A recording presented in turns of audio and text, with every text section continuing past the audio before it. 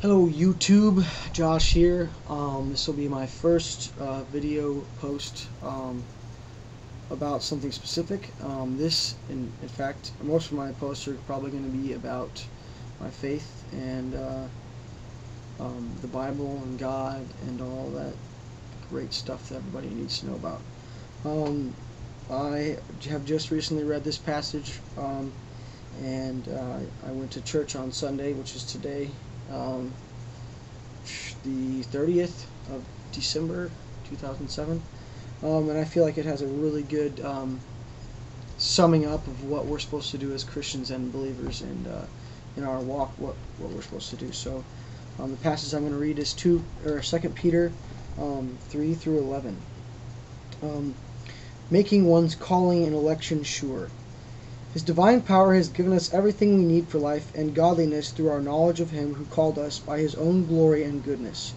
Through these He has given us His very great and precious promises, so that through them you may participate in the divine nature and escape the corruption in the world caused by evil desires.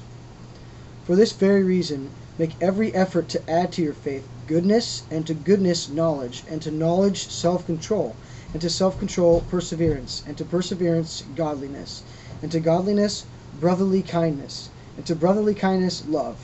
For if you possess these qualities in increasing measure, they will keep you from being ineffective and unproductive in your knowledge of the Lord Jesus Christ.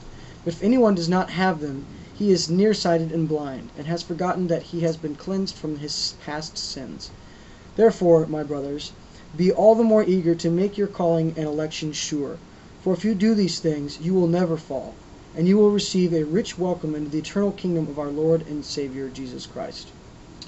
So I feel like this passage is very strong, and it speaks to me very strongly. It talks about how we're supposed to have goodness, knowledge, self-control, perseverance, godliness, brotherly kindness, and love.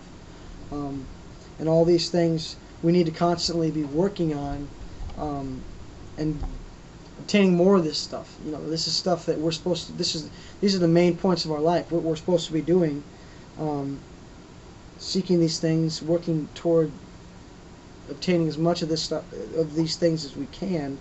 And I feel that if you do these things, your role will start to come out a lot clearer, and the gifts that you have been given from God will become more and more evident in your life and where He takes you.